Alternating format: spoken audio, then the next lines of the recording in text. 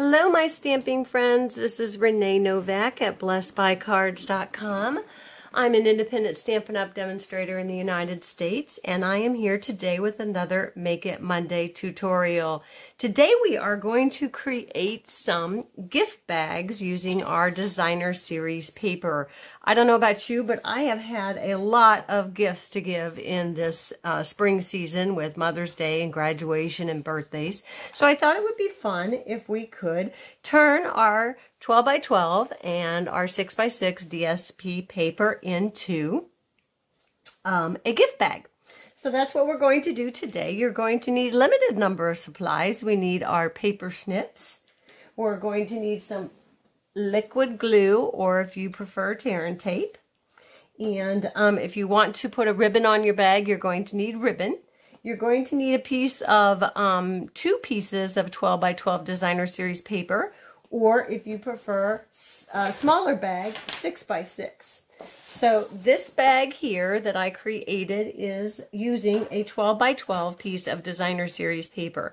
And I will have all the measurements on my blog, but basically the design is going to be the same whether you use a 12 by 12 or cut it down to a 10 by 10, which is the medium bag. And of course, I created a little tag using my leftover pieces that I cut off, and you'll see that in a minute when we start on our smaller bag.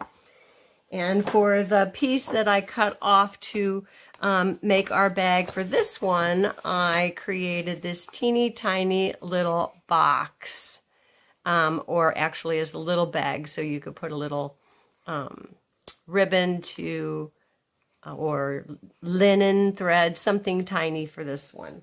So that's using the leftovers, and you'll know exactly what I mean in a second. You're going to need your scoring tool, and we're going to start today by making the smaller bag. We're going to use 2 pieces of designer series paper that measure 6 by 6, and conveniently we can purchase these in packs that come 6 by 6. And so you'll need to decide which side you want out and which side you want your accent piece. So for this one, I had the dots as my main bag and the bees as my accent. And for the sweet strawberries, I had the strawberries, and then the accent was the plaid. If you have a pattern paper, you'll want to make sure that you know where your top is. Because that will be important for you so that your design's not going upside down. Today, it doesn't matter because both of these patterns go both ways, so we don't have to worry about that. Okay, so I'm going to start with the 6 by 6, and you want to put it all the way up into the corner of your scoring tool. And for this one, we're going to score on 3 sides all the same, and then the top is going to be different, which is why you need to know where your top is if you have a patterned specific paper.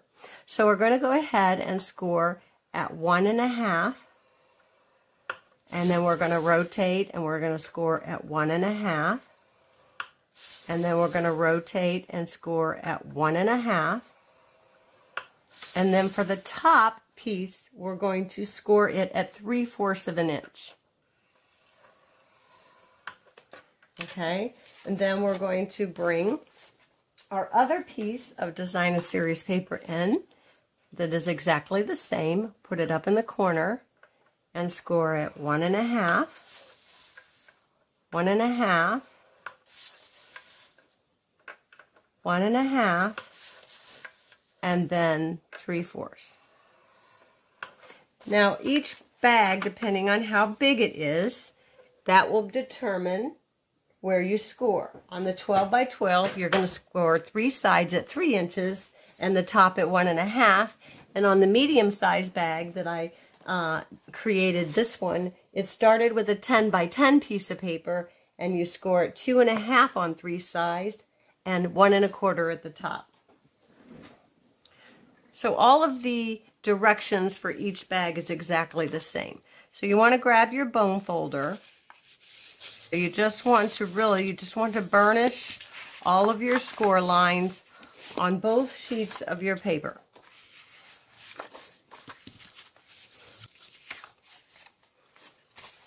And there you have, that's what you will have. So for actually creating the design of the box, you're going to want to remove 2 squares. Now this is the same if you're doing the bigger bag or a smaller bag. One of the designer series paper, you want to remove 2 of the bottom squares. And you want to use your paper snips or a nice scissors, because you do want to try to cut the best that you can so that they go together. And so for then the other piece, you want to locate your top, and you want to cut these squares across on the horizontal plane. You don't want to cut the whole square out, just go horizontal with the top. So these are going to fold in like this, and this is going to fit here. And we're going to fold up and create our bag. So I see on this one where I didn't quite cut very well, as you can see when it, see how there's that little lip there. So I'm going to come back and kind of make that nice, and because that will matter when you put the bag together. You want them to be squared. Okay. All right. So I am going to have the more checkered pattern, my dominant pattern. And so I want to line these up, and this piece right here will go down and you'll fold up to make your bag. Now I found it easier for me to go ahead and just kind of glue this this piece down here. It just kind of made it a little easier for me. Just a little liquid glue along there, and I bone folded it just to get it nice, and it just looks a little bit more professional, your finished product, because you don't have those little flaps sticking up. They're kind of adhered, so just adhere them down. I love the liquid glue because it gives you an opportunity for it to dry, and you have a little bit of a wiggle room. So what we're going to want to do now is just put some glue on this bottom portion. And you're going to want to kind of line it up with this and want to stick it down. And this is where it's important to have those pieces cut. And so I kind of just fold this in and burnish it again in case my cut isn't quite perfect, because this will determine the side of your bag. So you have a little bit of an opportunity there to square it up. And you can see that I didn't cut it very straight because when I folded it over, it's kind of sticking up. So then this is going to fold, and again, I'm just going to burnish it a little bit, and the paper is thick. Designer series paper from Stampin' Up! Is awesome. So it's heavier, and so depending on the card papers that you are using, or if you're going to stamp and use cardstock, then it's even a little thicker than that. Okay, so there you have the makings. You can see it starting. Now the next thing that I like to do is determine what's going to be my back, so that both of my pieces are going to the back when I'm gluing them. I don't want one coming to the front and one coming to the back. So I just kind of pick a side, and then once you decide that, just go ahead, and the glue is going to go on these flaps here. You're just going to put some glue down. And this is where it's kind of important to make sure that it's really squared in there.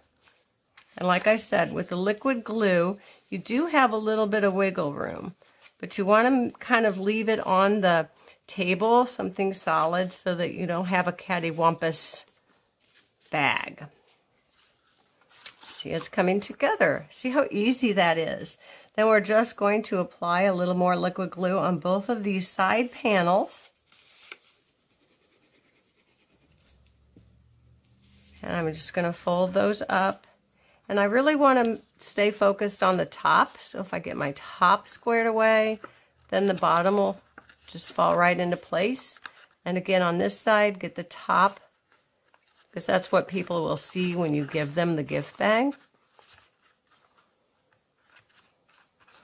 And there you have it. That is a very simple, small gift bag using a 6x6 piece of designer series paper. And again, the 12 by 12 is the same. You'll score it, and then you'll cut off 2 of the squares. And those 2 cut off squares is where I got the pieces to create the smaller bag. And then on this one, the same concept, you're going to cut 2 of those squares, and I used the designer series paper from those squares to create the tag that goes on this bag. When you get down smaller and smaller, it's harder because these are the 2 pieces I cut, so perhaps you could, you know, maybe cut one on the diagonal and then try to create a tag to go on the outside using some Whisper White or some coordinating. If you want to do a ribbon, like I did a ribbon here through the tie, you just punch a couple holes. You want to thread your ribbon through and then tie a knot so that it doesn't come back through. You can see that, tying the knot at the end. And this one I'm just going to kind of leave this with no ribbon. And then this one, I might put my ribbon on the ends. So you can also put your holes on the side and bring your ribbon up front. And that way you would just need 1 piece of ribbon. So there you have it. That is our Make It Monday tutorial on how to turn designer series paper into a cute gift bag. I hope you have fun creating, and join me next Monday for another Make It Monday tutorial. Thanks for watching. Until next time, be blessed.